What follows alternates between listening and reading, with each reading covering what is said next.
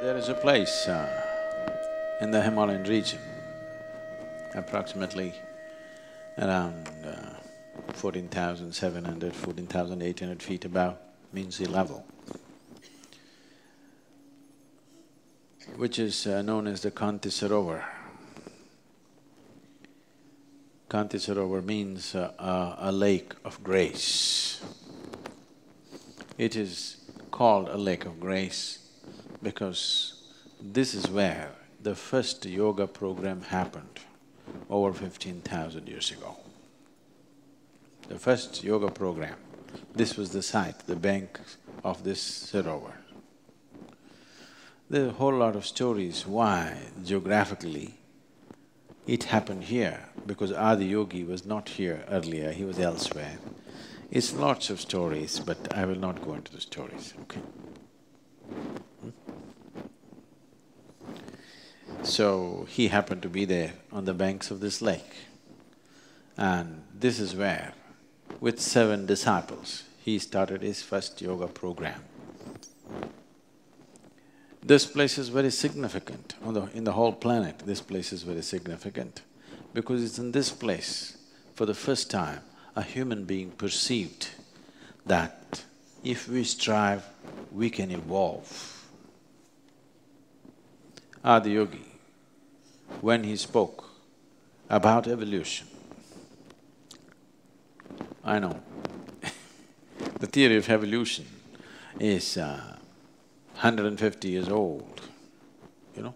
Last year was the 200th birth anniversary of Charles Darwin. At the age of 54, he propounded, so it is less than 150 years old.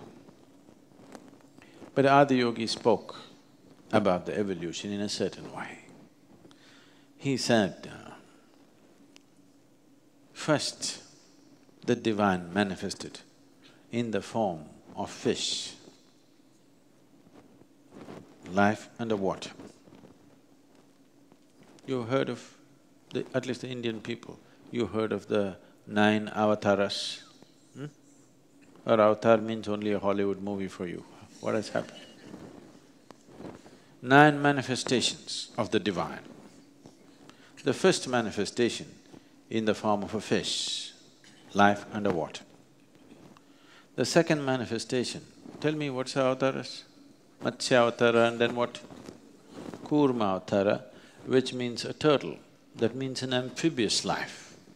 The second manifestation of the divine is amphibious, half in, half out. The third manifestation is Varaha-avatara, divine manifested in the form of a boar. Why a boar? Why it's being referred to as a boar, the third manifestation is, among the mammals, which is the basis for the making of a human being later on. Among the mammals, one animal which is most strongly rooted in its body is a pig. You can't kill a pig easily, do you know this? See, in where we are, the yoga center, the tribal boys, they're going to school, if they see a deer, 3-4 of them corner it, with a stick, they'll kill it. One thing, they will kill it. So easy to kill a deer. But a wild boar is not like that. You break its body, it will not die.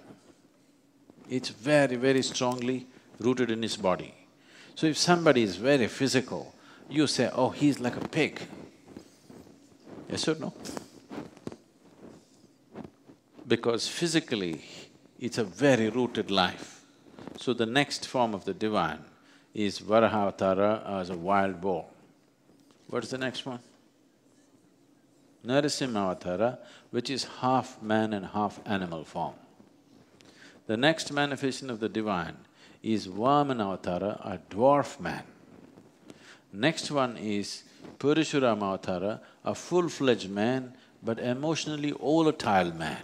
So volatile, he lopped off his own mother's head. Such an angry man. The next one is Rama-avatara, a peaceful man. The next one is Krishna-avatara, a loving man. Next one is supposed to be the Buddha, a meditative man. The next one is supposed to be a mystical human being.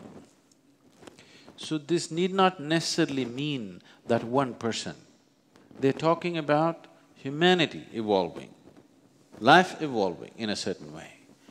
So this Adiyogi said over 15,000 years ago. Does it run very much parallel to Darwin's theory of evolution? Yes or no? It's nearly there, isn't it? In fact, it's very much there. So this was said 15,000 years ago, not 150 years ago. And then he said, as human beings, physically you have evolved to a point, further evolution is not possible unless some dramatic changes happen in the solar system. It's very uncanny. About 4 years ago, the neuroscientists came up with this fact that human brain cannot evolve further. You can learn to use it better, but it cannot evolve further because the only way it can evolve is either you must increase the size of the neuron to become more capable, or you have to increase the number of neurons. If you increase the number of neurons, clarity will be lost. This happens to many children. When they're born, they're brilliant, but they can't do anything properly because there is no clarity. It takes some time to shed some of the neurons, reduce the number of neurons in the brain, and then they become stable. But otherwise, they're all crackling, they can't do anything straight because there is no clarity. If you increase the size of the neuron, the power or the energy that it consumes is too much. Right now as you sit here, in a resting state, when you sit down, 20% of your calorific energy is being consumed by your brain right now, even if it's not doing anything very creative. Yes, in a resting state, 20% of your energy is being consumed by your brain because brain is a very high energy consuming part of your body. 20%, it's a small thing. So much body consumes 80%, this much brain consumes 20% of the energy. If you increase the size of the neuron, the volume of energy that it consumes will become such, the body cannot sustain it. So neurologists are saying human brain cannot evolve further because the physical laws will not allow it. The laws of physics will not allow it. So he said physical evolution is finished according to the laws of physics. That's a modern statement. Adiyogi said, unless the dynamics of the solar system changes, which means unless the physical laws change on the planet, evolution cannot go further than this. But you can evolve in ways which are not physical. And there is a way to do it. If you strive, you can evolve. This is the most dynamic and creative process for a human being, that the way you are right now, whatever limitations nature has fixed upon you right now is not concrete, is not 100%. If you strive, you can cross these boundaries. So this idea and the possibility of evolution and the technologies to evolve, as to what you can do to evolve, this happened on the banks of this Kanti Sarovar, about 6 to 8 kilometers above Kedarnath. It's not a touristy place, it's something you have to trek in the snow, otherwise you won't make it.